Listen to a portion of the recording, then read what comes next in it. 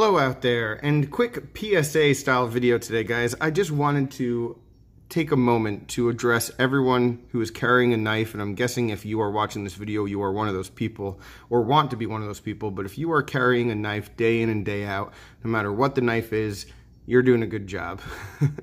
You're doing great. And I wanted to talk about this kind of thing today just because I know just from my communication with a number of people and some of the comments that I receive that there are people in this community who are just under a lot of pressure to try to get like the newest and the best thing. And you get caught up sometimes in like this obsession of getting a luxurious item, which, let's be real, that's what we're talking about here. We don't really need all of the knives that we have. Thanks to my buddy Super Seal Steve for talking about that in a video recently.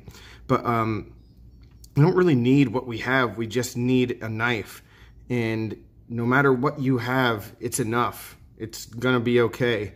You know, you don't need to have like the best and the brightest and the steel or the fanciest locking mechanism or anything like that. The two knives that I have here are some of the most inexpensive in my collection, and they're both pretty darn good knives. The Thistle is an amazing knife from Kershaw that you can get for less than 20 bucks, and this one could last you years and years and years.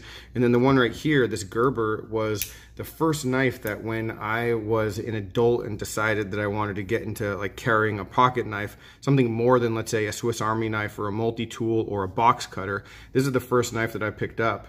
And just because of my personality and the obsessive way that I get, you know, this snowballed into more Gerbers and a whole bunch of different styles of knives, and then getting into Kershaws and CRKTs, Spyderco's, Benchmades, yada, yada, yada.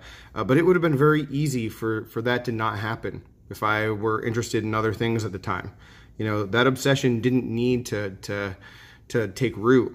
And I could have just been a person who had this knife and used it every single day for 2 years. Until I beat the hell out of it so much, or wasn't able to sharpen it anymore, or something like that, and then I had to get a new one.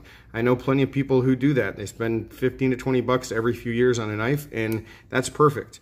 So there's no need to have any other expectations for yourself than that. You know, and everything else is just gravy. Everything else in a collection, everything else as far as the newest and the most innovative or high tech or, you know, cutting edge kind of crap that's out there, it's not necessary. So yeah, whatever you're doing great. I just wanted to share that with you guys. If there are one or two people out there who needed to hear that, who are under pressure to get the next sprint run or to try to keep up because they feel like their collection is stale, it's not. What you're doing is awesome. And keep it up. If you do need any recommendations though about budget knives, if you are trying to get the best bang for your buck, definitely reach out. I'd be more than happy to help you out and get you working with stuff like that so that you can get a really sweet knife. But if you're the guy who just has a cheap no-name gas station knife, it is a hell of a lot better than not carrying a knife at all. And I got a lot of respect for that, because obviously we have a lot of other things that we need to spend our money on too.